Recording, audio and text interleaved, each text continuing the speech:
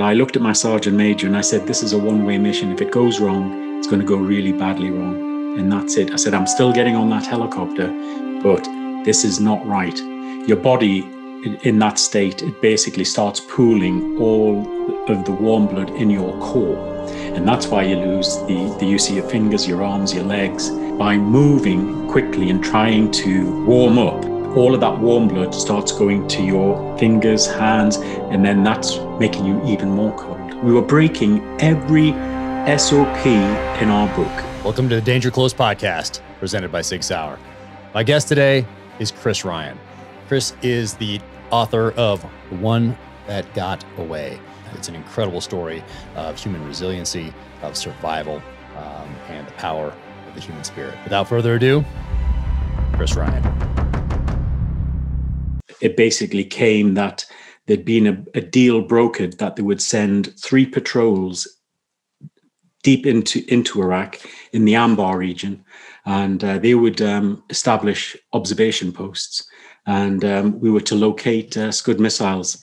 When we were tasked for this, I can remember going to the sergeant major and saying, "Okay, we need night vision," and there's none left for you.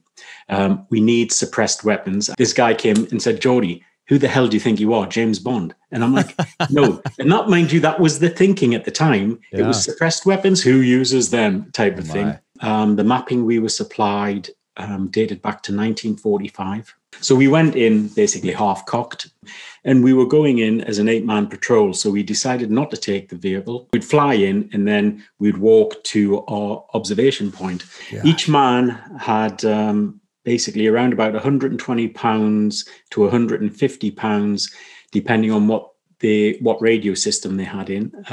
We obviously had our belt kit, which was around about 40 pound. I had a 203. Some of the lads had 16s, and a couple of them had the minimies. We then had a jerry can each of water, and a couple of sandbags with extra rations and the NBC suits, because there were still rumors that they had these weapons of mass destruction, or they were going to gas us, which it was crazy. But it was more the information that we were going in. We broke every single rule that the regiment wrote out on SOPs, the standard operating procedures. And there was 3 patrols. We used 2 Chinooks to go in. We inserted, when we got off the bird and it lifted off, we realized how cold it was. And Iraq actually was having the worst winter in 30 years. The equipment, as you know, you can't carry 170 plus pounds in soldier. So we were basically Sherping this kit, like, as in taking it up, dropping it off, walking back, getting it, and then ferrying different bodies backwards and forwards. And then we got to our selected OP point, which we'd read off a map. And what we found, we were expecting sandy conditions, and it was flatbed rock. So it meant we couldn't go underground. We came across this dried wadi bed. And the road that we were supposed to be looking at, it was just a series of tracks. So really, we knew a Scud wasn't going to come down that road. First light, we started looking around. There was a ridge line running east to west. But on top of the ridge line, there was an anti-aircraft position, quite clearly. And we basically tried to establish comms. We couldn't get through. We couldn't establish anything. And we had 17 radios between the 8 of us, different types. And one of the signalers, before we deployed, he'd worked out the frequency codes, but he'd worked them out on the Latin long for Kuwait. We were asking to be relocated, and nothing came through. And then in the afternoon, a young goat herder came in, and he was probably about 200 or 300 feet away from our position.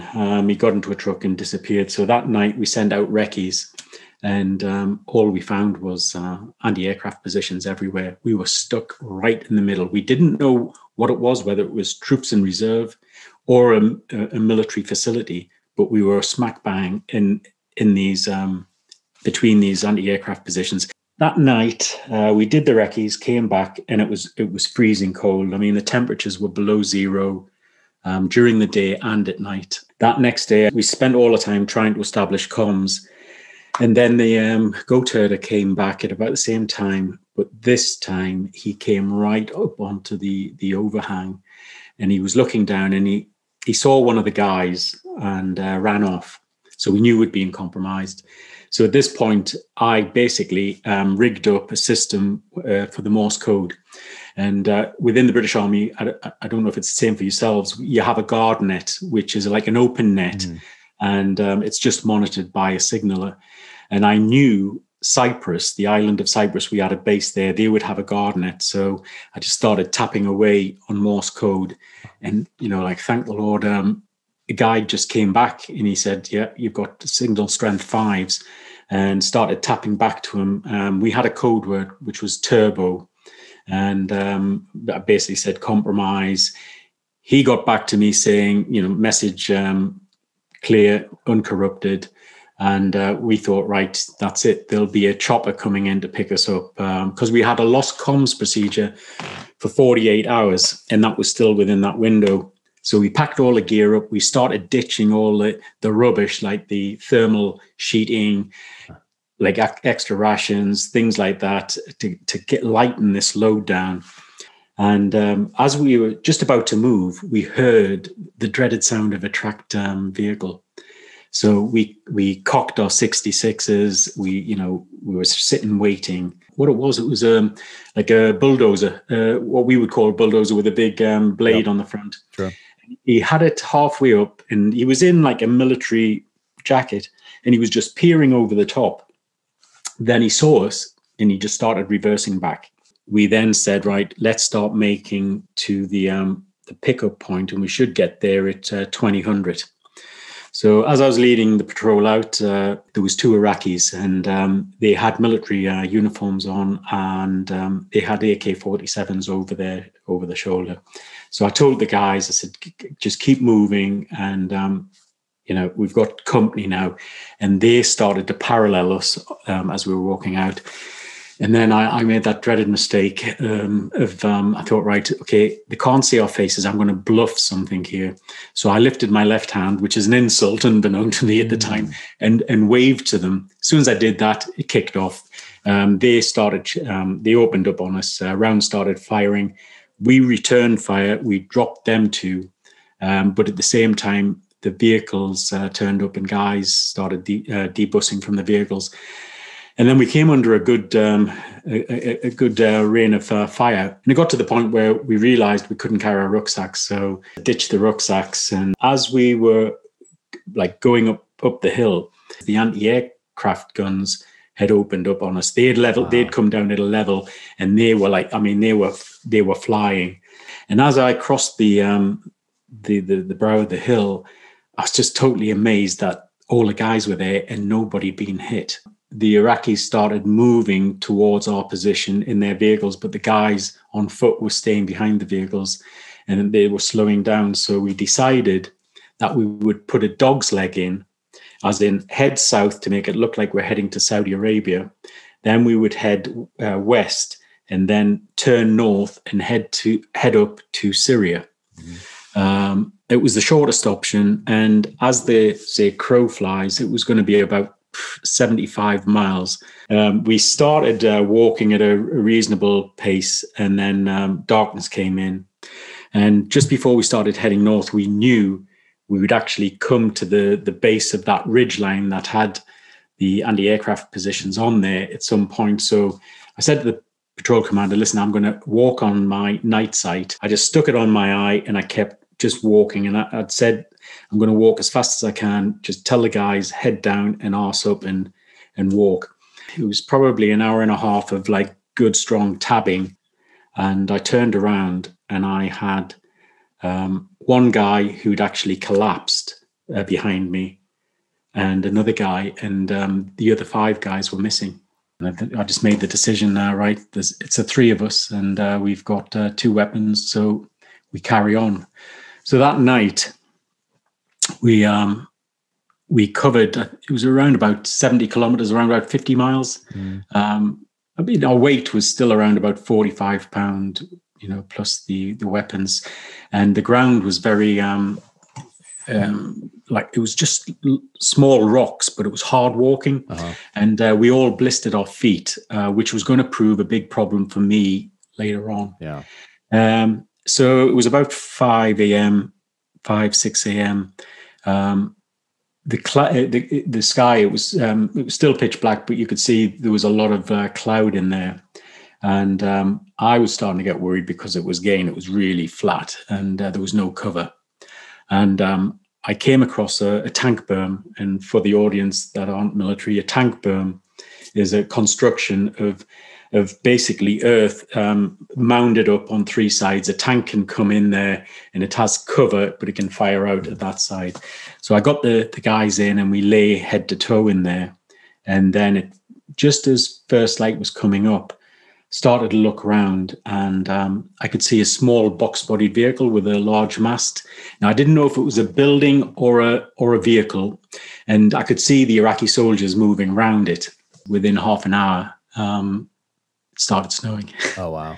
Because of my experience, when it started snowing, there was a high wind chill factor. The wind was blowing, but more importantly, the snow kept changing into rain, and the ditch that we were in kept filling up with water. And it probably saved us in terms of these Iraqi soldiers who were close by didn't, walk over to us.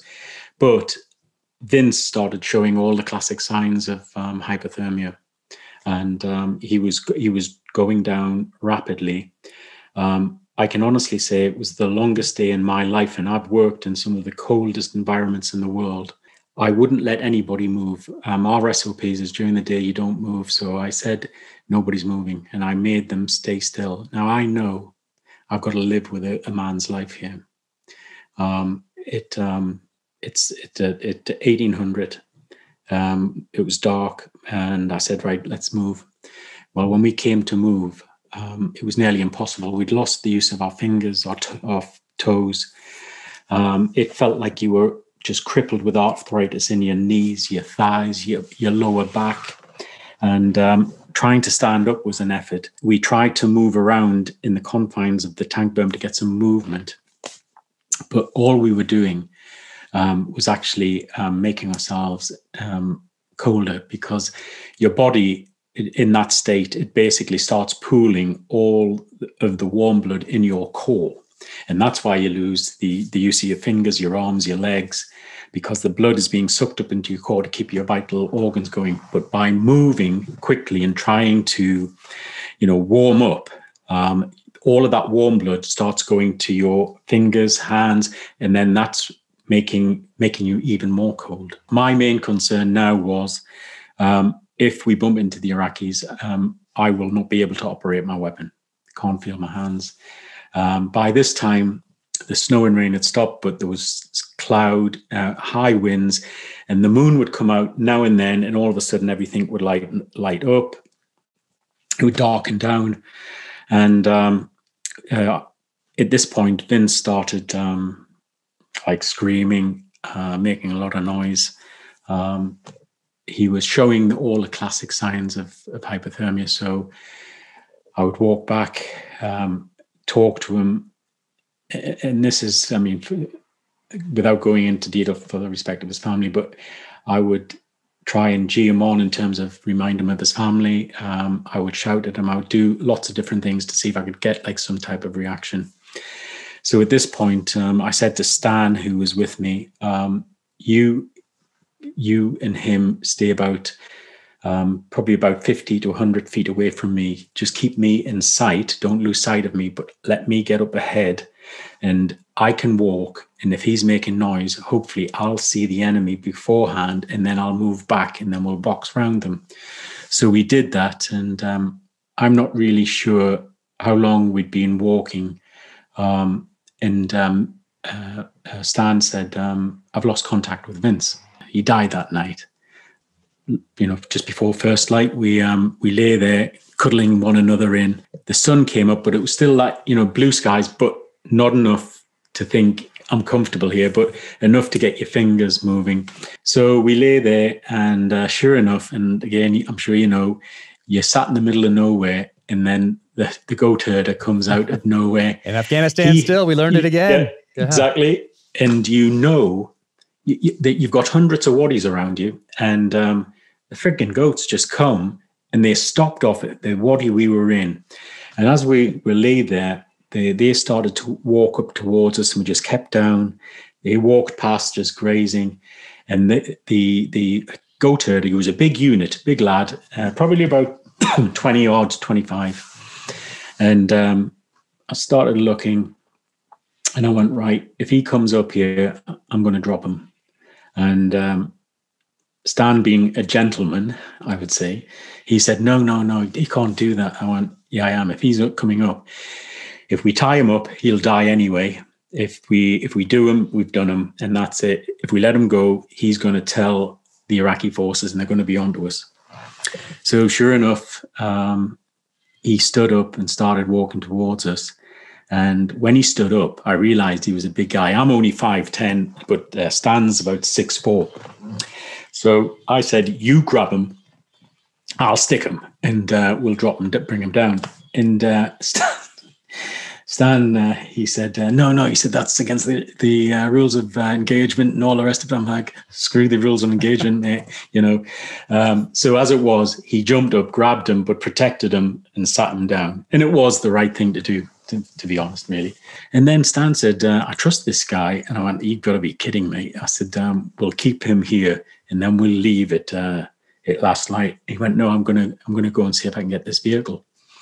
And I was like, no. And he went, yeah. So he took his belt kit off, and he left his rifle and started walking off. And I'm looking at them, and I thought, this is wrong. So I called him back, and I said, listen, mate, at least take your rifle, but keep that down by your side.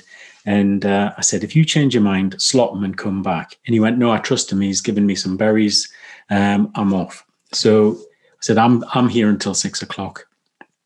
So basically, 6 o'clock came, and I'm hanging on till 5 past. I'm giving him the benefit of the doubt, and he didn't come. So I started walking, and I'd been walking for about 20 minutes, and I looked over my shoulder, and there's a set of headlights.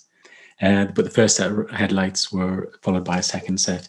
There was voices, muffled voices, but my kite sight kept burning out, and I couldn't make out what they were. I grabbed all my gear and started running away in the opposite direction, and then they came back onto site. There was rounds exchanged, but they were all civilians. I moved off from that point. I ended up on some high ground, and there was a village in front of me. I couldn't see the river or the Euphrates, but I could make out a line of palm trees. So I got down to the palm trees, and sure enough, the river went out in front. So I crept down to get water, because now it's like 2.5 days since I've had water. And as soon as I stepped in, I went straight up to my waist in like a silt. So I threw my belt kit out, my rifle out, and then I had to crawl into a depth on this brushwood, which meant I was soaking all down my front, fill my water bottles up. Then I got back into the wadi system, and I got a hollow on the north side of a slope, and just took myself in there, and I just froze. And it wasn't until first light came up, it hit me that I was by myself.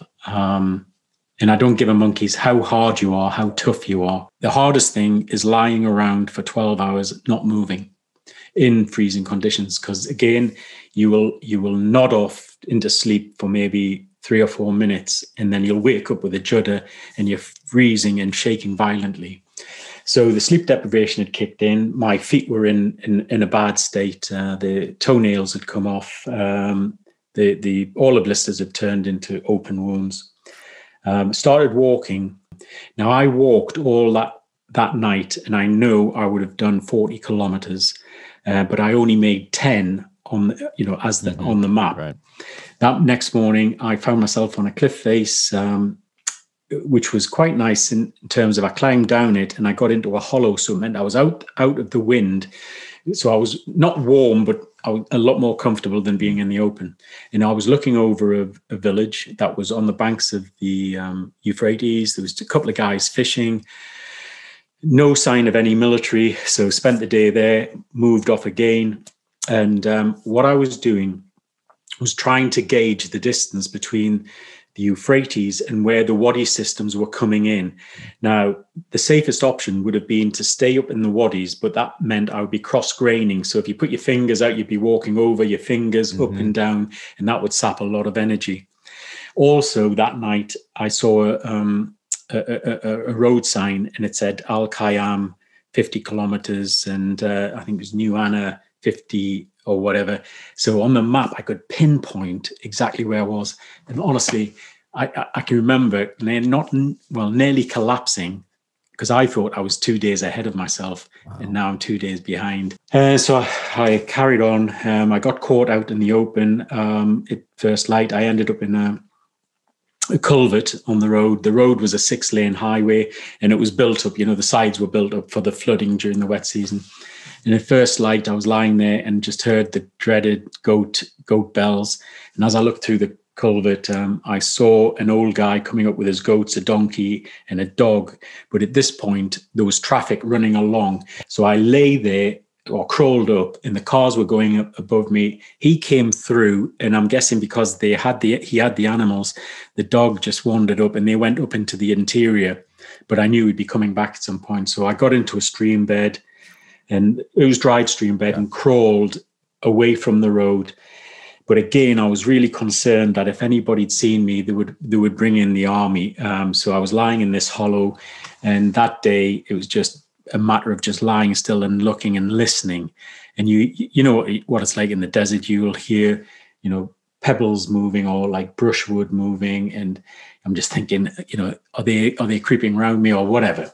I knew I had to get more water. So, but I didn't realize how switched off I'm becoming. And started walking that night. I knew I could, if I carried on a certain bearing, I would hit the Euphrates. I could bounce off that and then head to the border. And as I was moving, it was weird. I knew I was probably about maybe 200 meters from the river. I could see a pumping house, and there was a faint light coming from that. So as I moved forward, there was an old Iraqi guy in a blanket, and he had a paraffin burner. So I pulled back, and the next thing that happened was it was like a Second World War air raid siren that went off. So I hit the deck. I thought I'd maybe tripped something or whatever. And as I got down, I got the night sight up, and I could see these large towers with interlinking what looked like wires around them. And then I could see all the anti-aircraft positions around it, and I was sat in the middle of it. And it was only because I'd switched off and I was walking, and I hadn't been not concentrating, but probably just my mental state. So I picked my way through this place, and I ended up looking at a building, and it had a big mural painted on the side of Saddam Hussein. There was movement with vehicles coming and going. And then a kid came out of nowhere, and I moved around the building, and he came on top of my position. I dropped him, and then discarded him, and then carried on. But then I got jammed between a vehicle VCP, a vehicle checkpoint, and an anti-aircraft position. And I knew I couldn't go back into this facility. The only place was to go static, and on this, it was the same highway, but the culvert was the size of a 45-gallon drum, but it ran all the way through. So I picked the dirtiest one, and I got in there. Now, we've all been, in the jungle or on ops where you haven't washed for, several weeks or a month, and you have a certain type of smell, and we all know what roadkill smells like. And I could smell that on me. I had bed sores on my legs and back and arms. If I squeezed my fingernails, there was pus, like green discharge coming out. My feet, I couldn't take my boots off. They were in a bad way. And when I was sucking in my lips, my gums were bleeding all the time. That next night, it looked like it was going to rain, and the visibility wasn't that great. So I could see the VCP point, and I pushed towards the anti-aircraft position and got through. Now I've been walking for about 500 feet. And then all of a sudden there was just this massive flash, And I thought I'd been caught in an ambush light. Yeah. So as I hit the ground, the boom went on afterwards. And it was the Americans bombing this plant. Now, the plant wasn't a signals plant, it was a chemical plant. And this is where they were trying to make yellow cake. But at this point, it was just a signals camp to me. Right. I didn't realize, and I didn't know why they were bombing it. So I carried on. But at this point now, I'd say I'm at my lowest physically. I was hallucinating. I was seeing visions of things. I was walking, but I knew I was on a heading to hit the border. And at some point during that night, I was walking, and the only way I can describe it was like the sense of having electric shock in the back of your head, and somebody has sucker punched me in the back of the head, and it knocked me down onto the desert floor. And it was that severe. I actually turned around to see who had punched me. It just felt like somebody punched me, and there was nobody there. And then I got myself up, and I was walking, and then it happened again, but this time I came to on the desert floor, and I was talking. By this time, I'm talking to myself. And I got up and I was thinking, that's a stupid place to try and sleep, and you shouldn't sleep. You're not going to wake up. Carried on and ended up in an area where there'd been burning rubbish, but then I could see the line of what I hoped was the Iraqi-Syrian border. And I sat there, and all I wanted to do was get over that border. And obviously our procedures are you sit and watch it, you spend time just watching it. And sure enough, after about 40 minutes, a vehicle came from my left, and I could see the headlights, and it was rolling down the border. And he stopped just off my axis, and two, obviously Iraqi soldiers got out. And what the Iraqis were doing is putting mobile OPs all the way from Jordan right up to Turkey, and just moving guys so they had eyes on different parts of the border at any one time. I got to the border, and it was razor wire, and it was them big meter, like spools, but it was concertina. There was 3 spools on the bottom, 2 and 1 on top. Mm. And if you haven't had anything to do with razor wire, if you get amongst it, it's going to hang you up and shred you. So I then started moving away to my left, because I knew there was an Iraqi town to my right on the Euphrates. And sure enough, the Arab factor kicked in, where whoever had laid this barrier, they didn't know what they were doing. And where the spools had come to, they'd fixed them, but they'd actually, if you imagine looking down on a plan of an H, each end of an H, and then the middle bits was strengthened by pickets, and they had strengthened these pickets with barbed wire to hold up the spools of razor wire. Well, all they'd done is made a bridge for me to climb over. Wow. So I managed to get my whiteman over, my belt kit over, and then climbed up this, and then shimmied over, got to the other side. But at that point, there wasn't like a tank trap or them large ditches. And I was wondering, is this a false border or whatever? So I just carried on walking. And I mean, my head was that screwed. I was seeing visions of my daughter. She was talking to me. I was trying to put my hand out to grab a hold of her. She was dressed in what she was dressed in at the Christmas before I left Hereford. And then she would disappear. I don't know what I walked past, the left or right of me. And then I'll come to. And then something happened, and I woke up first light, and I'd broken my nose. I passed out against this wall. And as I came to, obviously my face was all bloodied, and that I could see a small building on the horizon, and there was smoke coming from there. At this point, I was probably 24 hours from dying, if not sooner. I've spoken to medical experts, and they said the electric shocks in my head my brain was drying out. It was, all the fluids, and it was severe dehydration. Well, anyway, I got to this house. There was a young lady. She had an upturned wok. She was making bread on a fire. There was an old man leaving with some goats, and a young guy came out of the building, and I just said, Syria, Syria, and he didn't really understand. And I said, Iraq, Iraq, and he pointed and he said, Iraq, Iraq, and this is CD here. And I was like, thank God for that, you know. And he could see the state I was in. So he ran and got a big silver bowl of water, which I drank, and he brought me into his room. And there was like a paraffin burner there. And he gave me a small glass of hot sweet tea. And I'll tell you what, it just hit me like a chemical. And it was just like bang. And it's the first time I've had a hit, whether it be caffeine or sugar. I was like, boof. And it just hit me. And I was right, okay, I need to see a policeman. I need to get in. I needed to see my feet to see what state they were in. So I said, can I wash, like, did a drawing of washing my feet.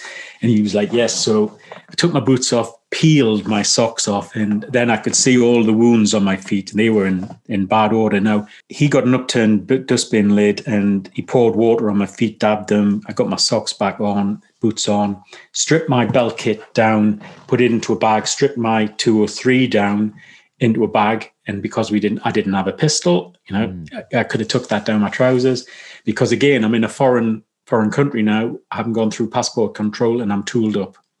And so we started walking into town. As we were coming to the outskirts of the town, a guy went past with a lot of hay. He was a camel farmer. He spoke broken English. And he stopped and he started talking and he said, you know, where are you going? And I said, listen, I'm a pilot. I've crashed my aircraft. I need to get to the police. And he went, yeah, okay. So he said, I'll give you a lift in. So the three of us are sitting in the vehicle, got to the first town, or the first house in the town. And he stopped and this Arab came out in a black dish dash. They said something and the young kid started to get out of the vehicle and he had fear in his face and he was frightened. And I looked at him and he walked off. So as we're driving into town, this guy started touching my bag and saying, your weapon. I'm like, there's no weapon. There's nothing there. And then he started saying, my cousins are Iraqis. Well, you know that region, the Anbar region, just because there's a border there, they don't give a monkeys whether they're Syrian or Iraqis. They're all cousins.